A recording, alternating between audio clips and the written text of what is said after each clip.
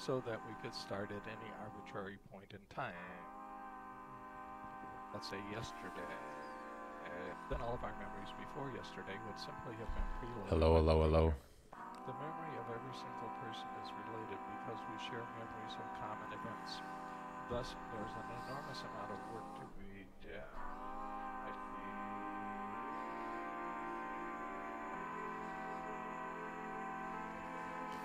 I'm Michael Millerman. Going to be reading some articles on Russia, Ukraine. But in the meantime, what you hear playing is the flashbulb, our simulacra. You have to check this guy out, the flashbulb, Ben Jordan. You can find his music at flashbulb.bandcamp.com. Hopefully you can hear this. Great, great music.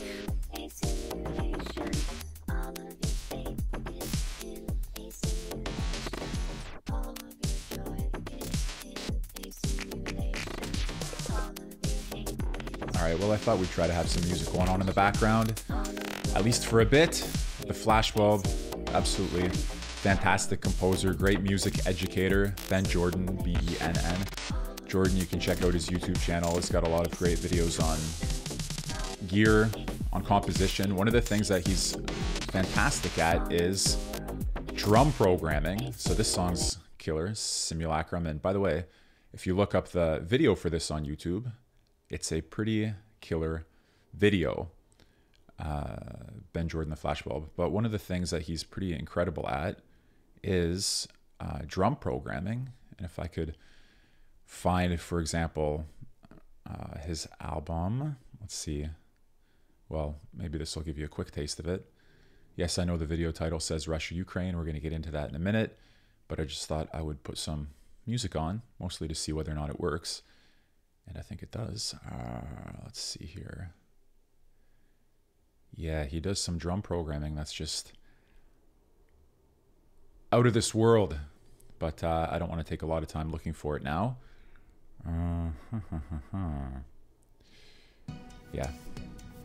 Ben Jordan, the Flashbulb. Great stuff. Okay, well, let's go over to the articles and give them a read. I'm going to have the music on, if that's okay with you. I'll just turn it down maybe a little bit like that. Okay, well, these are articles that I pulled up. I haven't read them yet, and I'm curious to see what they say. Let's have a look at them together. Actually, hold on. The music is a nice way to start things off, but it's going to distract me as I read. So let's have our focus now on the articles. Okay.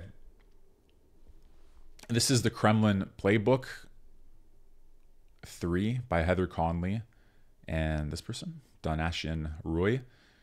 This is not a super recent release. I think it's from the end of 2021, but let's have a look, shall we? From a U.S. perspective, the separation of religion from state is sacrosanct. The drafters of the Constitutional Convention believed that the state should have no power to influence its citizens toward or away from any religion. The First Amendment of the Bill of Rights enshrines this protection from state interference and specifically protects an individual's right to freely worship. But what if a foreign power were to actively seek to influence religious and traditional views to further its own agenda? This is a new and particularly pernicious front of Russia's malign influence campaigns. Combating it will be a uniquely difficult challenge for the United States. Hold on, I'm going to make myself taking up too much of the screen there, am I not? Let's try that. This is a new and particularly pernicious front of Russia's malign influence campaigns. Combating it will be a uniquely difficult challenge for the United States and its European allies, which already have very different religious traditions and relationships to historical and cultural identity. How can these governments protect citizens' religious beliefs, traditions, and values from malign influence, while at the same time not encroaching upon religious freedom? Until that question is answered, Russia will continue to use traditional and conservative values to foster division, according to this article, within Western societies. A genuine expression of political and cultural preferences, conservatism is a political philosophy based on tradition and social stability, stressing established institutions and preferring gradual development to abrupt change. Russia is using tactics designed to strategically exploit or heighten elements of this set of beliefs in order to further its political goal in key states. Russia is using tactics designed to strategically exploit or heighten elements of what set of beliefs? Beliefs based on tradition and social stability, stressing established institutions, and preferring gradual development to abrupt change. Okay, maybe a weird thing to accuse them of, but let's go on. What is strategic conservatism?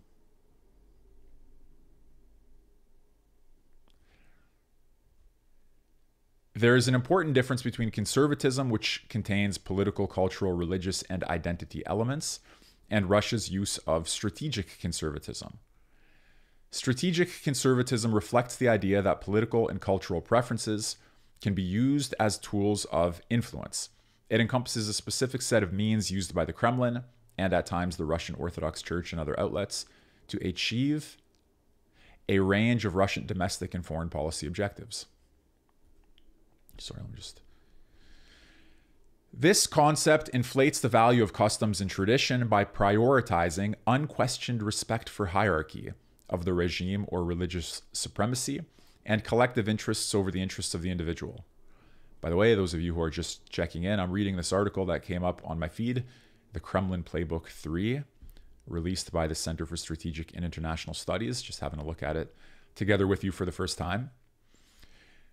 This concept, again, inflates the value of customs and tradition by prioritizing unquestioned respect for hierarchy and collective interests over the interests of the individual. Strategic conservatism is frequently defined in opposition to Western democratic ideals of pluralism and liberalism, in defense of Russian actions, and in support of the Putin regime's longevity. But Russia's view of conservatism is very different from how the West perceives the Kremlin's instrumentalization of strategic conservatism. The rapid and destabilizing change in Russia in the 1990s compelled the Kremlin to reconstruct a great power narrative for Russia, built upon its historical traditions through the creation of a moral framework.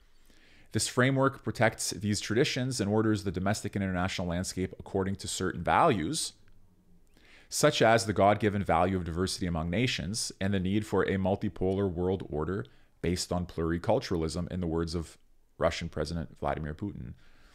By the way, those of you who know I do work on Alexander Dugin may know that I translated this work of his, now available in English, called Theory of a Multipolar World. Just going to drop that into the chat. And Dugin has this textbook on international relations theory where he covers the usual schools. And towards the end of that textbook, he offers up his own theory of a multipolar world. And as you see from this article, multipolarity is part of the conceptual, strategic, conservative vocabulary of Russian President Vladimir Putin. The Orthodox faith is the moral arbiter of this framework in the eyes of the Russian Orthodox Church. Any effort to promote or give parity to other religions or values is seen as detrimental to and ultimately destructive of Russia's unique moral and cultural civilization. And I guess many of you are familiar with those among the conservatives in the US who look to Putin, how could you put it? Not in every sense favorably, but they find something to resonate with in this defense of moral and cultural civilization. Orthodox in the case of Russia, something else in the case of America, but the principle of the defense of the moral and cultural civilization clearly is attractive to some people. Any change must be carefully managed so as not to disrupt political status or cultural identities within this framework. From a Western point of view, this pluriculturalism is a way for the Russian regime, I guess that's another way of them putting multipolarity. You could say ethnopluralism or sort of a Eurasian outlook to peoples. From a Western point of view, this pluriculturalism is a way for the Russian regime to maintain internal control and prevent the international community from imposing universal values on Russia. No quotation marks there. Quote unquote universal values, maybe, I don't know, we'll see. So prevent the international community from imposing universal values on Russia or promoting them from within. The regime believes these universal values produce color revolutions that threaten its stability by subverting its legitimacy and disrupting its domestic and cultural order. From this angle, the Kremlin's need for internal control reinforces its incentives to set forth its own brand of conservatism as an opposition to Western ideals of democratic governance. So if you're a country like Russia and you don't want to have universal values, quote unquote, imposed on you, then you need to have some model of cultural and moral civilizational self-understanding that allows you, in the logic of this article, strategically to defend your interests, broadly construed. Thus, again, the Kremlin's need for internal control reinforces its incentives to set forth its own brand of conservatism as an opposition to Western ideals of democratic governance. Just looking over at the chat for a minute. So, Carvo, do policymakers actually read this as some profound insight? It's very surface level. That may be. I don't know who does and doesn't read the Center for Strategic and International Studies Kremlin Playbook article that we're reading. Sometimes I would assume policymakers, because of the demands of practical activity, don't have time to read too far below the surface level of things, and they're just looking for a kind of brief that gives them some point of orientation. But I don't know, good question. How does Putin square that away with the Islamic civilizations of the Caucasus that are in his orbit? That's a good question as well. I think if you had a look at the idea of the imposition of universal values, it could give some thing of a way to understand the relationship to the Islamic civilizations, to the extent that they try to universalize or proselytize or destroy what's uniquely Russian. They would not be considered friendly to Eurasianism, and to the extent that they can be interpreted within that broader framework, they would be. Dugin, for what it's worth, has written a little bit about that and lectured a little bit about that. I'm not sure whether he has in English, but in Russian for sure. Let's go back to the article. Russia's implementation of strategic conservatism has several leading actors. These actors either take their cues from the Kremlin, act on their own interests, or a combination of the two. Putin is a leading proponent of strategic conservatism, along with the ROC, which relies on a network of affiliated and friendly non-governmental organizations. ROC, again, Russian Orthodox Church.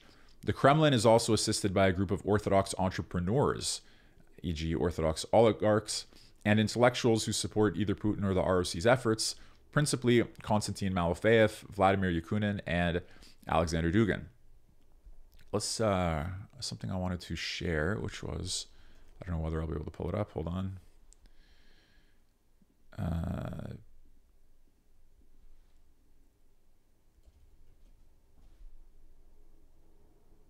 Okay, never mind. But you may have seen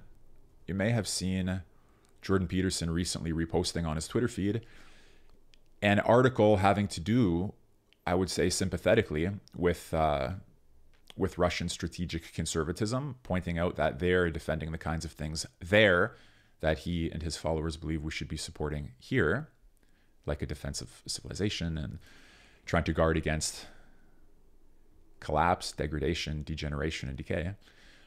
All right, let's look back at the article. These actors work along parallel tracks to accomplish a set of goals. By the way, if someone could drop that in the chat, that'd be nice.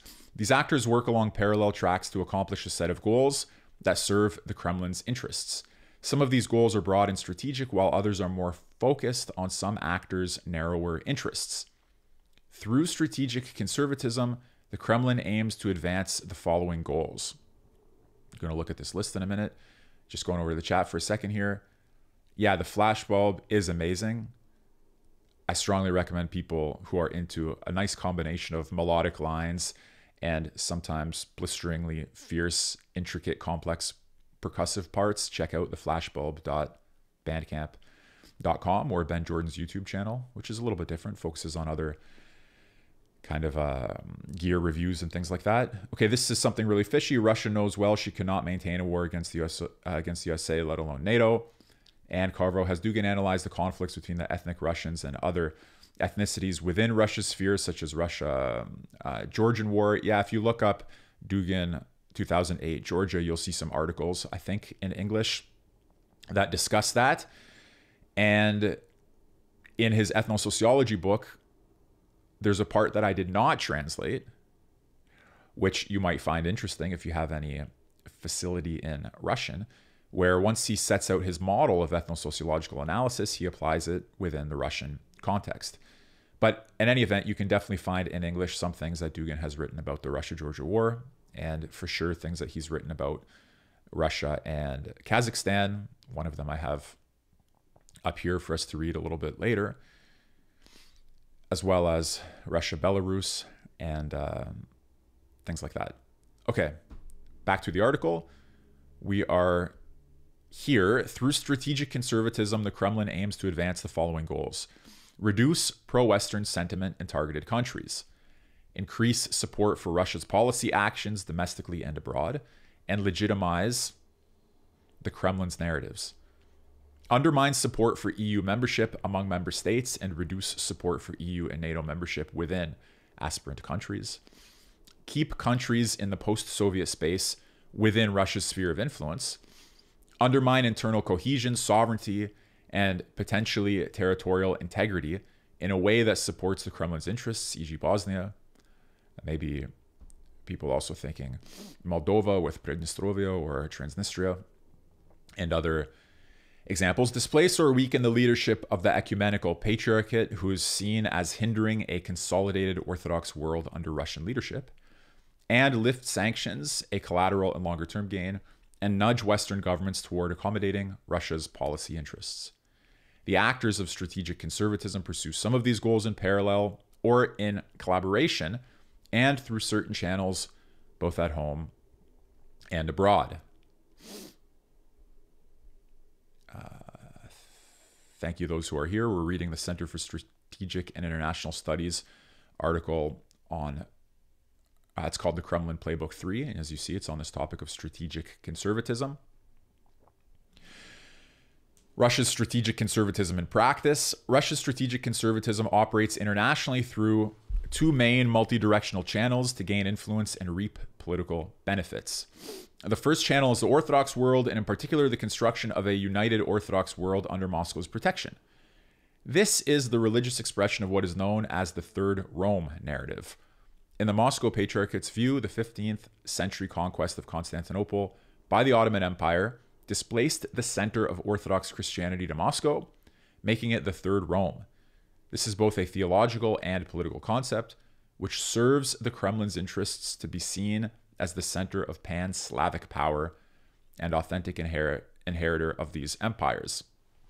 For what it's worth, just on the Dugin side, not commenting on the other figures who were mentioned, Eurasianism is not just Slavic. Okay, so he distinguishes Eurasianism from Slavophilism and certainly from Russian nationalism. But okay, let's go on here. So again, this is both a theological and political concept which serves the Kremlin's interest to be seen as the center of pan-Slavic power and authentic inheritor of these empires. Let's have a look at this. Russia's strategic conservatism, two channels of influence: Orthodox world, traditional values, religious expression of Third Rome, political cultural expression of Third Rome. Let's look at the aims of the Orthodox world first. Elevate Russia as the defender of faith, present Russian Orthodox Church as the true inheritor of Eastern Orthodox Christianity, create distrust of other faiths, reduce legitimacy of secular authorities perceived as encroaching on religious freedom, foster support for Russia's actions abroad when in defense of the faithful, and the aims of the political cultural expression of Third Rome under the category here, traditional values. Augment the decadent West narrative, present Western liberal values as a threat to national identity, question authority or legitimacy of a country's leadership, doubt the value of EU or NATO membership, reduce potency of criticism for internal policies by advocating non-interference in domestic choices. And now the actors on the Orthodox world side: the Russian Orthodox Church, cultural organizations and NGOs, Orthodox entrepreneurs, media channels, and the actors on the traditional values side. Also the Russian Orthodox Church, cultural organizations, NGOs, Orthodox entrepreneurs, media channels, Kremlin and affiliates, and political parties. That is a presentation of Russia's strategic conservatism produced by the people we're reading here, Center for Strategic and International Studies. Okay, we're going to continue on with the article in a minute. Just give me a quick coffee break.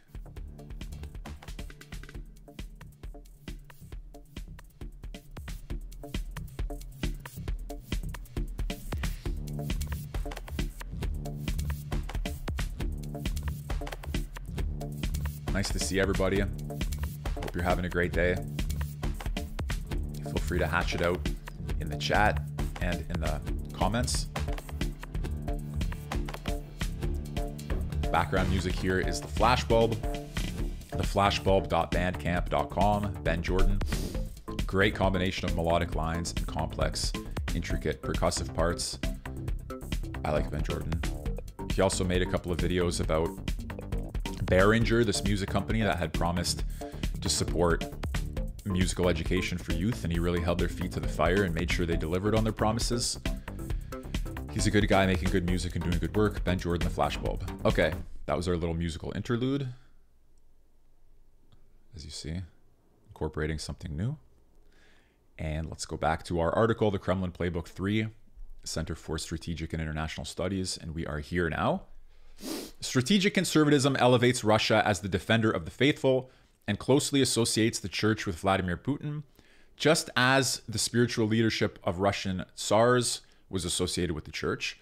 By doing so, strategic conservatism creates distrust of other faiths and secular authorities that are perceived as challenging Russia's authentic leadership and protection of the faithful.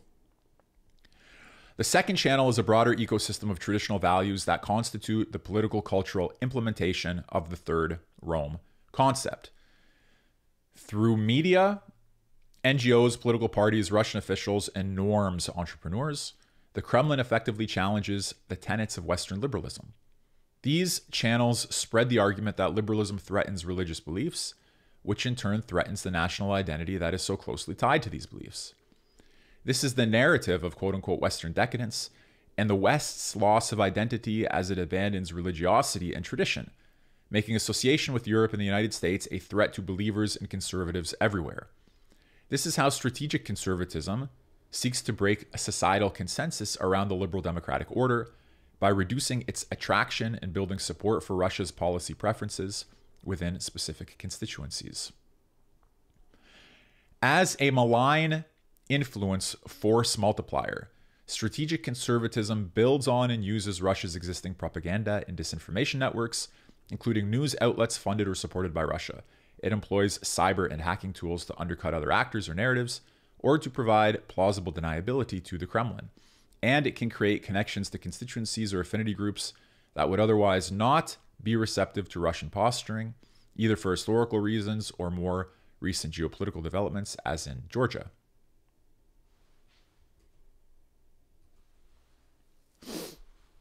Russia versus the decadent West. The economic upheavals, migration pressures, and speed of social change over the past decade in the West have spurred intense debate over specific and competing visions of society. Russia has benefited from this societal division, particularly related to debates around cultural and traditional values and religious beliefs. It has focused primarily on three areas where societal tensions appear highest.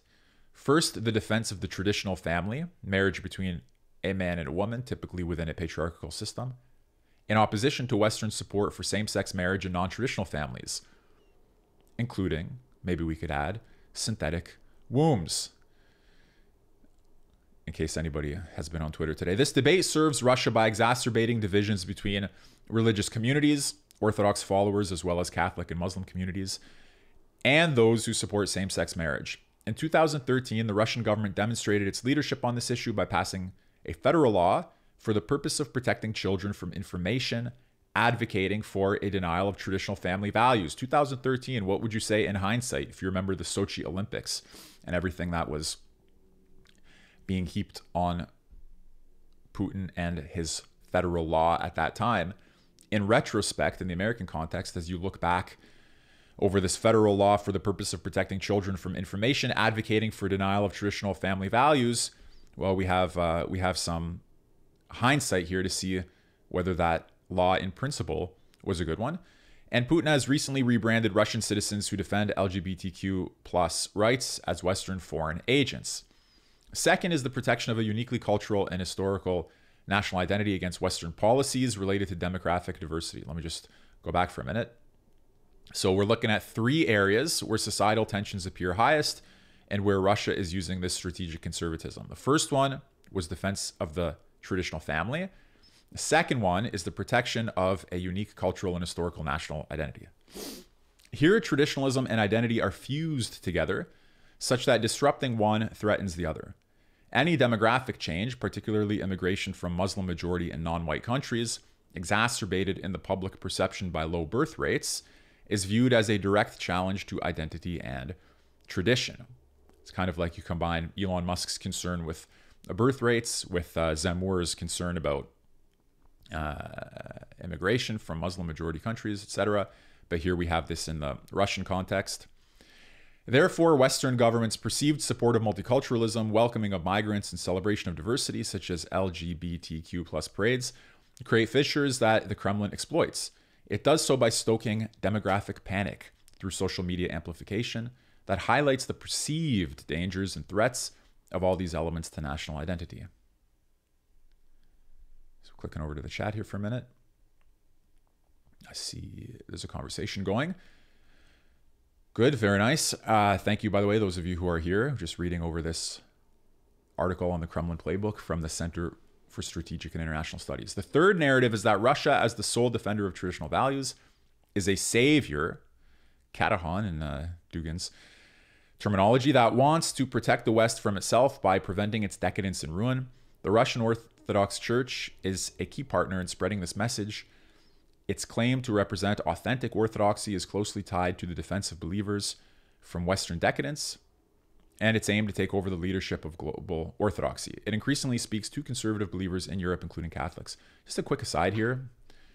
A book that I recommend, I read it last year, about a year ago, Aristotle, East and West by David Bradshaw.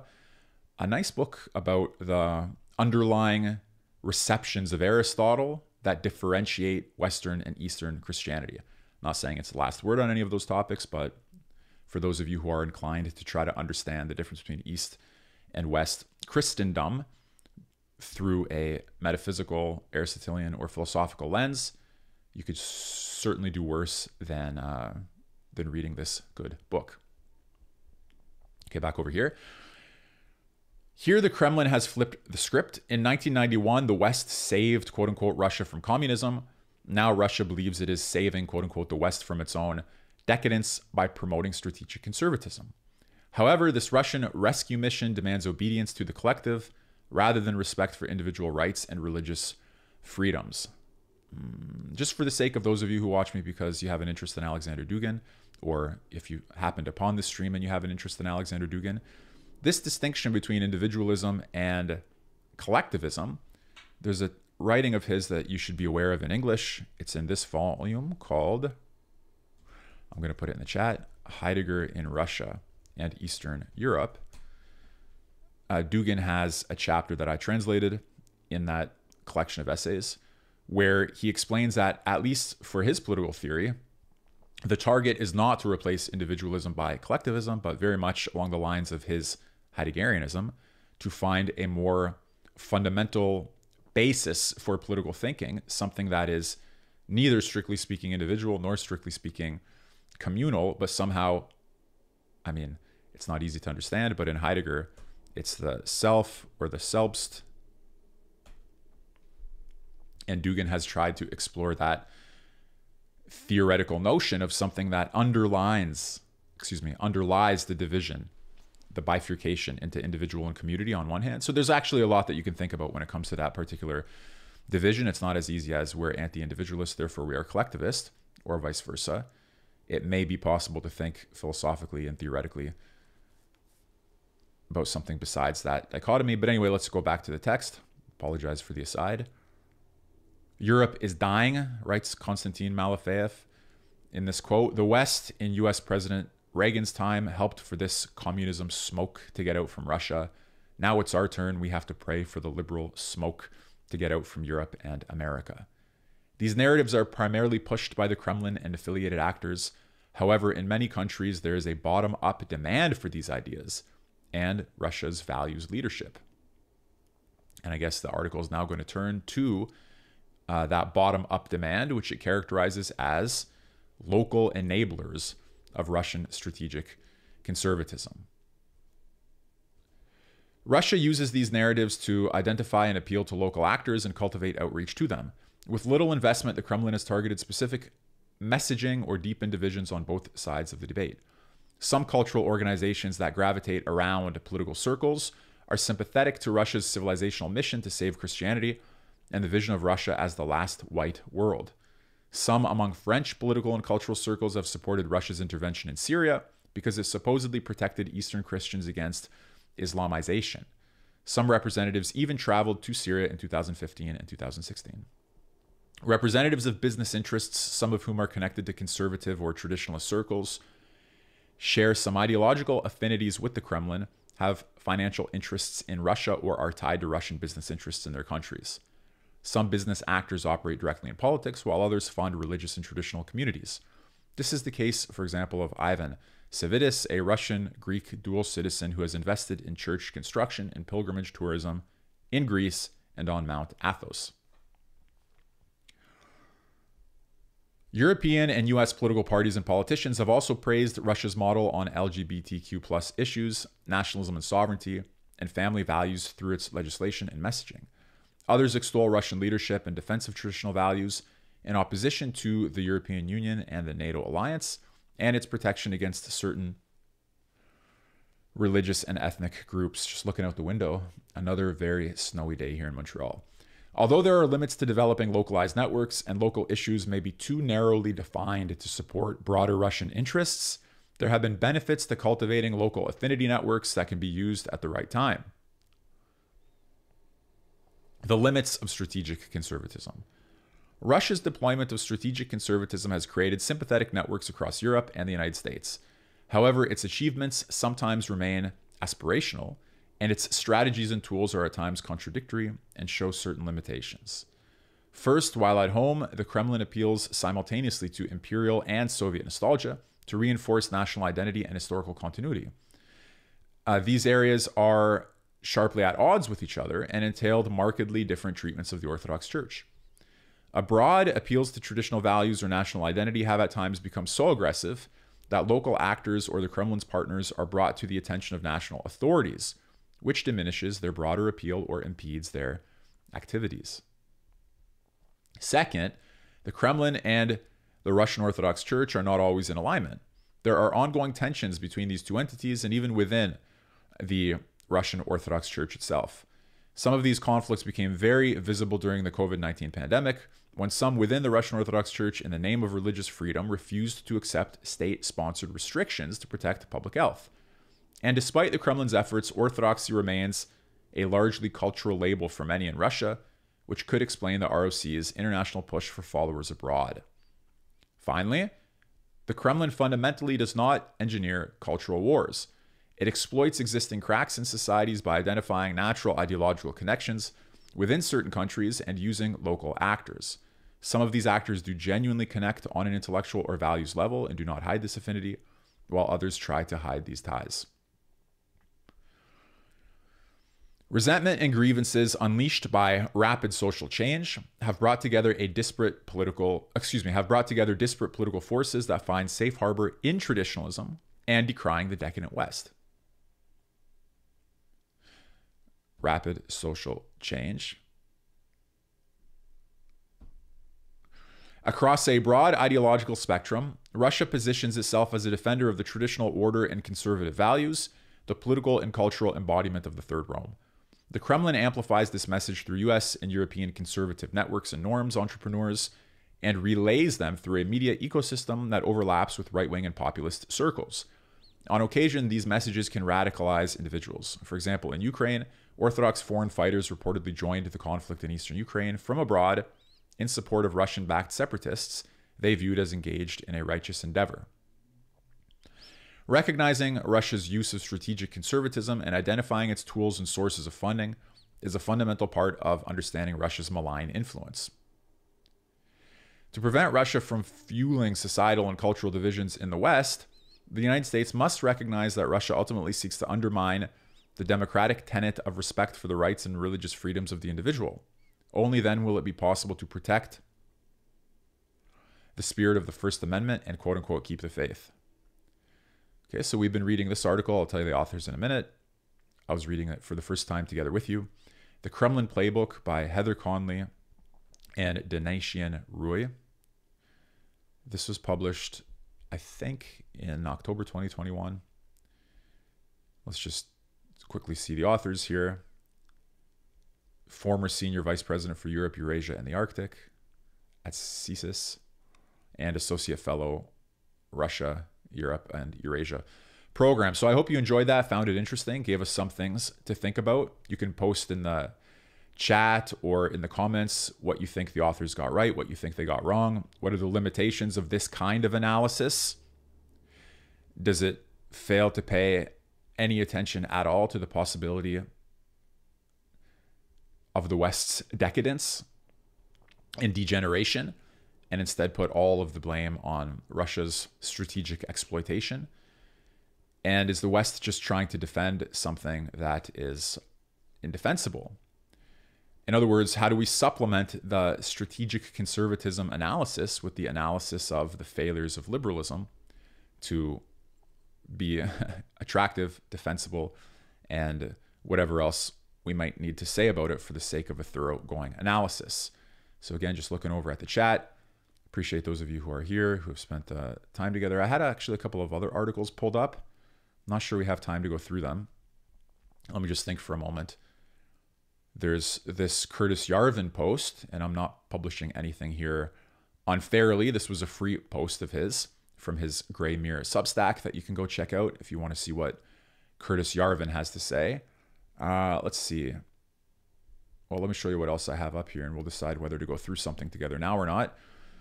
Here's Nicolo Soldo, his Substack, as you see, what it's called. The reason that I have this up is because I'd posted an excerpt on my Twitter from Curtis Yarvin's article, and Nicolo let me know that he had written something quite similar, so I wanted to make sure he gets credit as well if they're saying, making the same point, or if they had a conversation about it, or if there's some sort of direct or indirect influence. And then another article I have up here is Dugin on Kazakhstan. Could be interesting to see what he has to say there. As you know, there were some events recently in Kazakhstan, and it could be interesting to get Dugin's analysis. And lastly, we have our music, the flashbulb, Ben Jordan. You can't see the URL. I'm just going to drop it here because I kind of want to include some more music in these streams from time to time. And the flashbulb is great. All right, well, let's take, how long is this?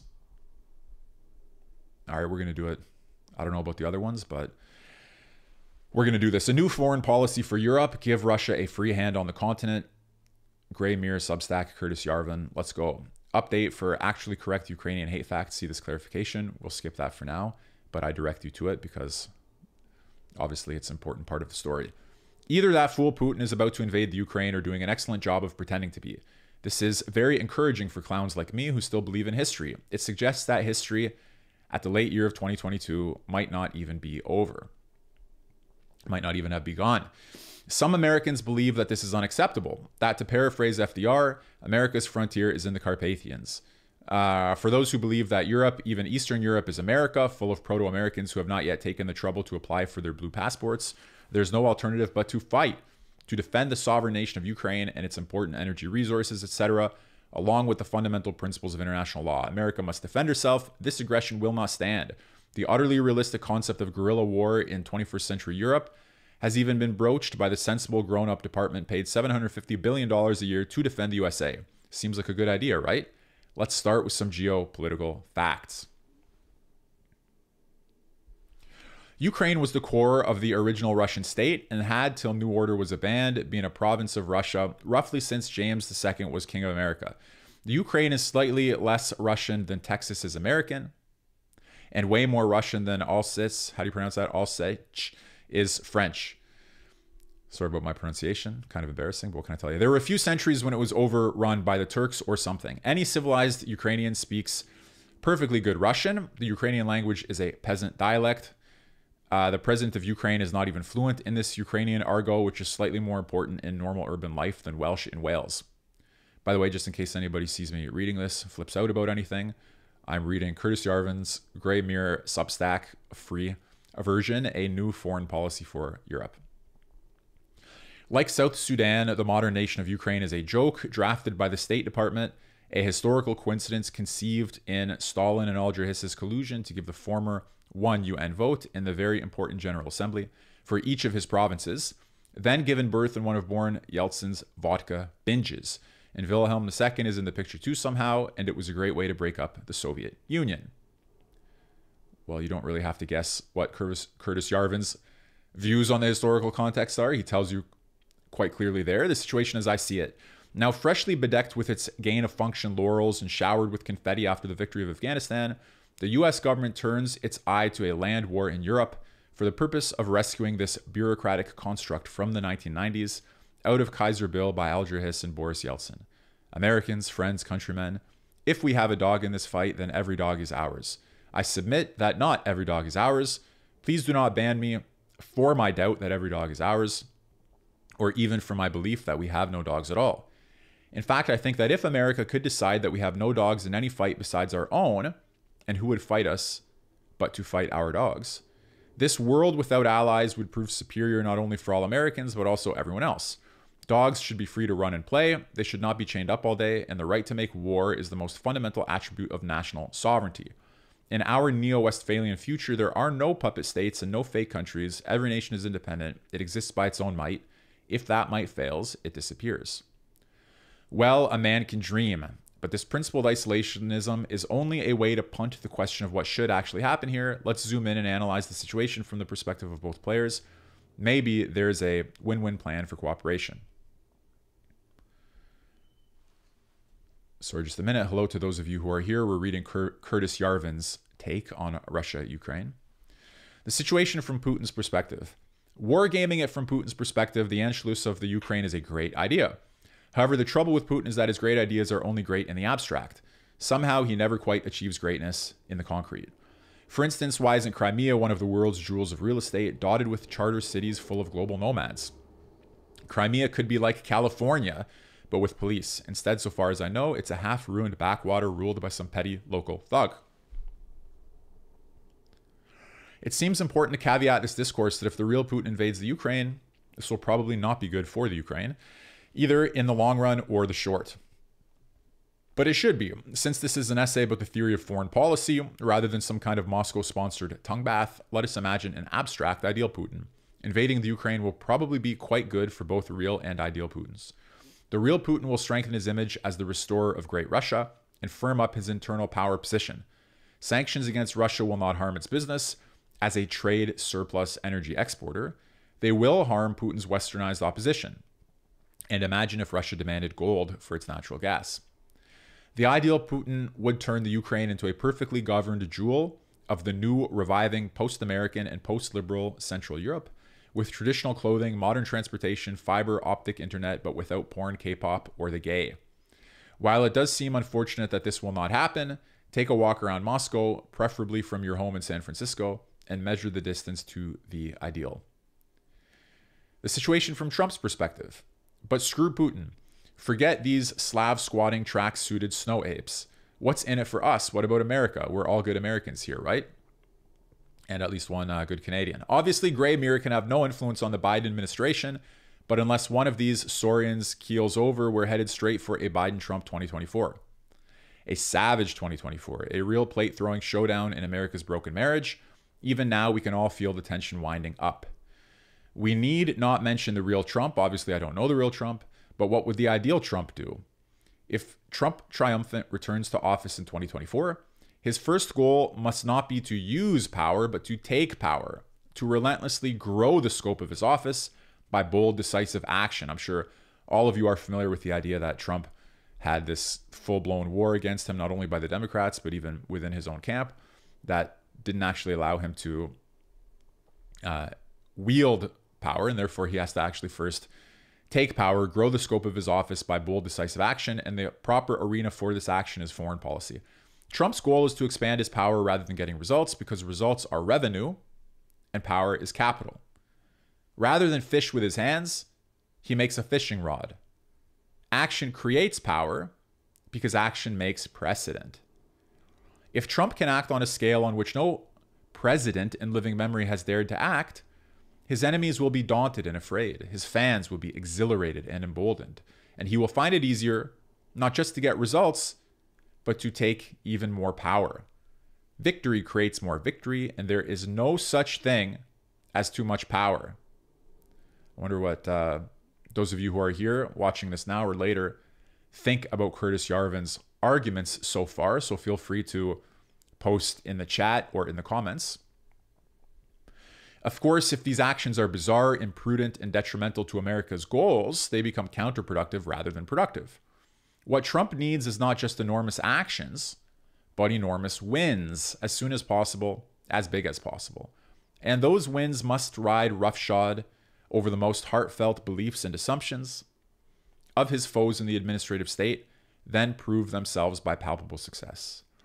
It is much easier for a new president to assert his constitutional right to control the executive branch by controlling foreign policy, since foreign policy by definition has no entirely domestic axe to grind. Writes Curtis Yarvin, the president's right as chief executive of the executive branch to dictate the budget policy and personnel of that branch is at its clearest in diplomacy and defense abroad. Therefore, Trump needs a dramatic foreign policy win that will be palpably good for America and for the world in general, but can only be achieved by annihilating some network of power within the so-called executive branch. Ideally, the policy win is so complete that no organization can plausibly remain. The problem is simply gone. Okay, so that was a brief analysis of the situation from Trump's perspective on the assumption that it's Trump who returns to office in 2024. The goal of U.S. foreign policy in Europe. Under a Trump administration, the goal of U.S. foreign policy in Europe is to impact domestic politics in America. There are no realistic American foreign policy goals in the usual sense for Europe. Realistic foreign policy goals are either military or economic. Europe is not a military threat to the United States in any way. Europe has a trade surplus with the U.S., which means that cutting off trade with Europe would by definition grow the U.S. economy. Rather, under a Trump administration, the goal of U.S. foreign policy in Europe is to impact domestic power in America. For example, the fall of Afghanistan liquidated the organizational structures within state and DoD that supported this shambolic puppet state. These structures are tough, but they cannot survive the end of their purpose. The liquidation of quote-unquote Ukraine, comedian presidents, petrochemical magnates, and all will be an enormous blow to both state and defense. It will suggest to all states, other client states, that Washington can no longer guarantee their quote-unquote sovereignty, whether by diplomacy or by force. But thinking only in terms of the Texas of Russia is thinking way too small. Rather, Trump should give Russia a free hand, not just in Russian-speaking territories, but all the way to the English Channel. The goal of a Trumpist foreign policy in Europe is to withdraw American influence from Europe. This will guarantee the defeat of liberalism on the continent. Some of you celebrating that prospect, some of you lamenting it. Here in America, this will show liberals and conservatives alike that liberalism is mortal, with gargantuan effects on the morale of both. And as Clausewitz said, all conflicts are mainly about morale. Liberal ideas are not indigenous to the region, they're Anglo-American ideas. They washed in on a tide of money, fashion, and bombs. And what nation has done more and better work in the last 2 centuries at defeating liberalism in Europe? While the Germans in the 20th century may have tried, the Russians in the 19th succeeded. Russia defeated the revolutionary dictator Bonaparte. The hoofs of the Cossack horse clattered on the cobblestones of Paris. Russia founded the Holy Alliance and anchored the League of the Three Emperors, dedicated to the blackest dyed European reaction. Russian troops quelled the revolution of 1848 and freed Hungary from liberal tyranny. Russia's reward for this was the insane Franco-British aggression of the Crimean War, an early deranged incarnation of 20th century liberal imperialism. Now it is Russia's fate to again restore order in Europe. Since America is stronger than Russia, though, Trump needs to let Putin really know it's okay to do it. There's only one way to send this message equivocally: withdraw from Europe. Again, thank you to those of you who are here. We're reading Curtis Yarvin, Gray Mirror Substack, and I'm not publishing anything that was behind a paywall. This is a free article of his called A New Foreign Policy for Russia. The name of his Substack, as you see, is Gray Mirror. Gray, as he always reminds us, with an A. Okay, where were we? Let's go back here. Trump will order the withdrawal of all U.S. forces and diplomats, all bases, embassies, and consulates from the continent of Europe. By the way, let me know. Do you like these streams where what I do is read articles together with you for the first time? I enjoy doing them. I would be reading them anyways. I think it's nice to include you and to go over them like this. But yeah, if you're a fan, definitely hit like and do all of those things. Trump will order the withdrawal of all U.S. forces and diplomats, all bases, embassies, and consulates from the continent of Europe. Any diplomatic conversations, if any are still necessary, can be handled by email or Zoom. Public diplomacy, Woodrow Wilson's open agreements openly arrived at, is always best. If these facilities did not exist, no one would invent them. In their nominal purpose, peer-to-peer communication between sovereign governments, they are anachronous. In their actual purpose, client-server supervision of satellite governments, they are obnoxious. By withdrawing all American personnel stationed in Europe, Trump is not abandoning Europe, he's setting it free, much as Gorbachev freed the Warsaw Pact. The new condition of Europe is that it need not answer to America for its form of government. Whoever rules France is the government of France. The government de jure is the government de facto. As President Monroe put it 200 years ago, quote, "Our policy in regard to Europe is not to interfere in the internal concerns of any of its powers, to consider the government de facto as the legitimate government for us, to cultivate friendly relations with it, and to preserve those relations by a frank, firm, and manly policy, meeting in all instances the just claims of every power, submitting to injuries from none." Unquote, incredibly based, writes Curtis Yarvin. France had better not mess with us, but whether the regime in France is fascist, communist, monarchist, racist, or anarchist, we will buy their wine and sell them our Disney merch.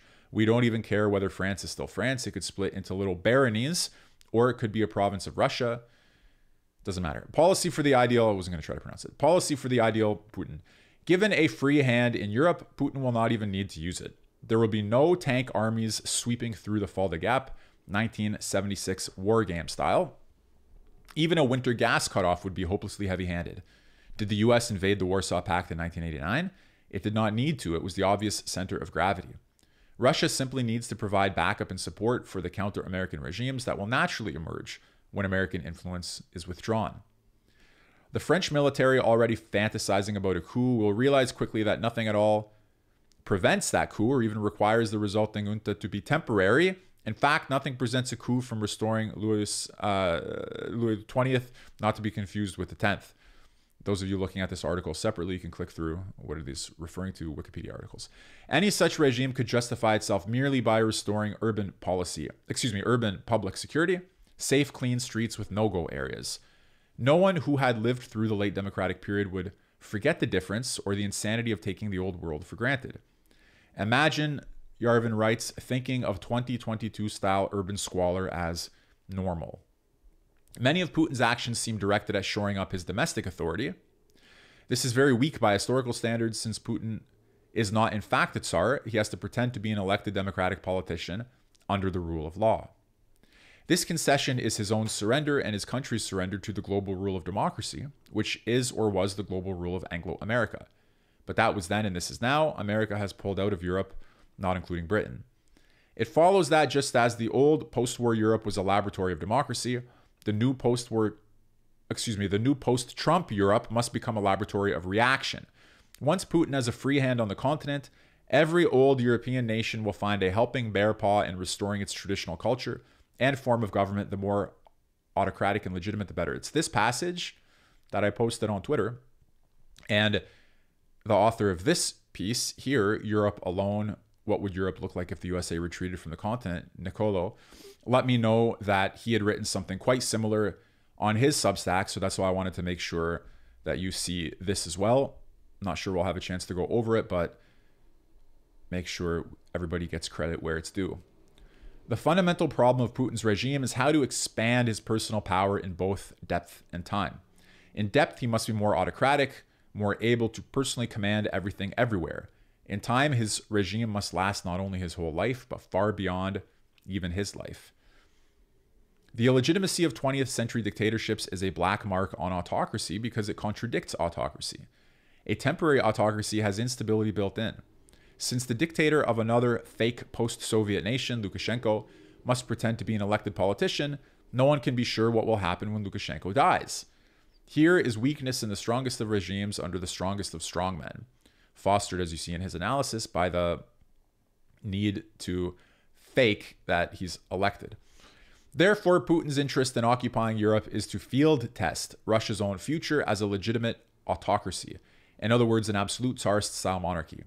Since every European country was at one time a monarchy, and since the concept of mob violence, guerrilla warfare, etc. in modern Europe is comical, encouraging a pool of experiments in reaction, monarchy, and autocracy, experiments whose results may be applied in Russia itself, seems like the obvious move. There is some danger to Russia in actually restoring the vitality of old Europe. Seldom has Russia been able to go pound for pound with France or Germany. But considering the state of those nations today, it will take many years for this to be a serious concern. That was Curtis Yarvin writing at Gray Mirror, G-R-A-Y Mirror, his Substack on a new foreign policy for Europe. And I just maybe we'll take a minute here and go to this actually correct Ukrainian hate facts update, depending on how long it is. Let me just click over to the chat for a minute. Once again, thanks for being here. I appreciate the comments. And I hope that you're finding these interesting, especially if you hadn't planned on reading them before, but do want to know what they say. All right, just for the sake of being thorough here, we might as well read this update appended to Yarvin's New Foreign Policy for Europe article. And I think then we'll maybe just have another musical interlude and call it the end of our stream. But let's get through this first. A classic case of weird 19th century nation inventing. Posted 13 hours ago as of the time of this stream. Of course, my hyperbolic contempt for the invented country of Ukraine, from which Russia, according to our newspaper of record, is now withdrawing its diplomats, was over the top, a sort of self-parody of the Moscow propaganda discourse.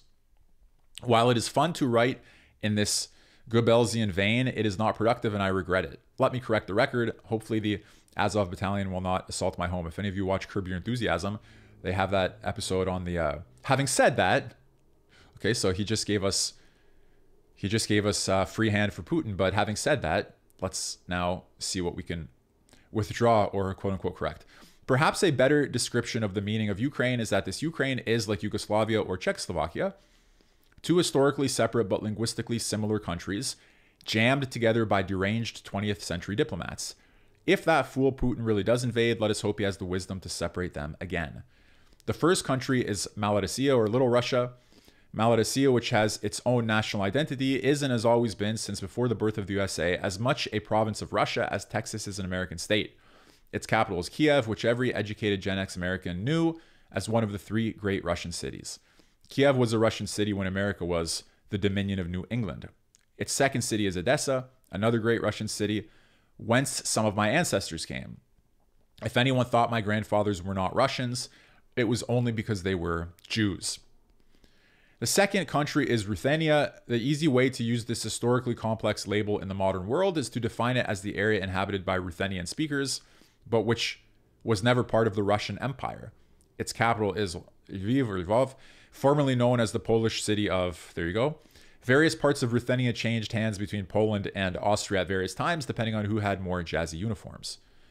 Wikipedia, in its first sentence on the Ukrainian language, calls it Ukrainian, historically also called Ruthenian. As students of history, we prefer that our labels for lands and tongues not be historically changed for political reasons. Thanks, diplomats. It's easy to see from data that Ruthenian in the Russian Empire is a country language. 95% of its speakers in the 1897 census are classified as rural rather than urban, making it, as I said, a rustic argot. Comparing it to Welsh in Wales, as he did in the previous article we read together, was funny because it was also a dig at the Welsh, an Anglo tradition since Shakespeare, but it would perhaps be more correct to say that in Kiev now, Ruthenian is roughly as important as Spanish in LA. If someone told you that LA has a Spanish name and was once part of the Spanish Empire, they would be telling the truth.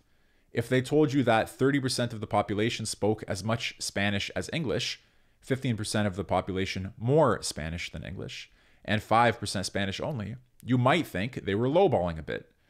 If they told you that LA was run by Spanish-only speakers, you would be right to refuse to believe them.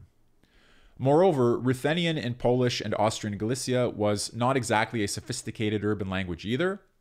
In the normal course of history, you can see here he's responding to people who wrote something mad towards him. Well, okay, we'll go with the clarifications. In the normal course of history, weird rural dialects die out. However illustrious their heritage, language spreads outward from the metropolis. Even the most distinctive rural tongues, as different from the metropolitan language as Gaelic from English, Basque from Spanish, or Welsh from any human speech, will tend to perish as fashion banishes them. Treating this Ruthenian dialect, however widespread amidst the local mujiks, as a legitimate literary language is a classic case of weird 19th century nation inventing. The strenuous cultural exercise of raising some peasant argot to ersatz importance makes sense only for one reason: to define the raison d'etre of a sovereign regime. Since the diplomatic homilies of the 19th and 20th centuries, not that they were ever followed consistently or could have been, decreed that every language should have a regime, anyone who could define a language could create a country with its right to self-determination. This rule gave us Yugoslavia, Czechoslovakia, etc. Clearly, it seemed like a good idea at the time. Invading this quote-unquote Ukraine, but stopping at the 1914 border of Imperial Russia, would be an incredibly based and pragmatic move by Putin. The rest of Ruthenia would rapidly fill with all the nomadic Ukrainian globalists. These folks tend to be native speakers of Russian, not Ukrainian. Some of them, I assume, are good people, but does Putin need them? Unfortunately, an ideal Putin would not only need his globalized elites, but even know what to do with them. Alas, our poor, sad world only has the real Putin. That was Curtis Yarvin's clarification on Ukraine. You can see it at the top here. Update for actually correct Ukrainian hate facts. See this clarification. And what we've been reading is this new foreign policy for Europe, as well as at the start of the stream, the Kremlin Playbook 3, Center for Strategic and International Studies. I would love to keep going, but we've been on here for an hour. Maybe it's a good time to stop. Let's actually just take a minute to listen to a little bit more of Ben Jordan, the flashbulb. I actually want to pull up here a specific song to let you know, because I was mentioning about the intricate drum beats. And sometimes the melodic lines have nothing to do with percussion. Like I think the compositions for piano, Piety of Ashes is a stellar record. Okay, wait a minute. A flashbulb. I'm not sure I remember the name of the particular track. It could be this one. Let's see. Let me make sure you can hear that.